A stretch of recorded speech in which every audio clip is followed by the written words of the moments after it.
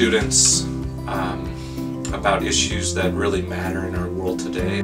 Topics like water scarcity, climate change, personal consumption, these are all critical global issues that are very complex and require a lot of critical thinking in order to reach solutions.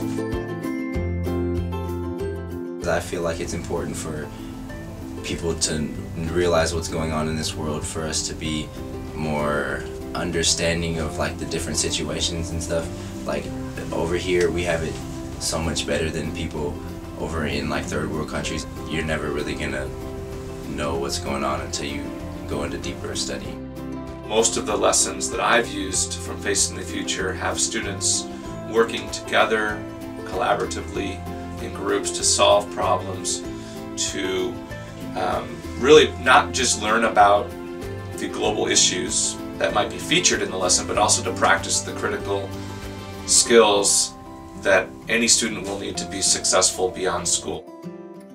I think the web game was a pretty good game to help us really not only learn about what ways this world is connected, but it also helped us with learning names. And I think that Mr. Zeichner has a lot of games and a lot of ideas that are like that help us in our learning, like that are active.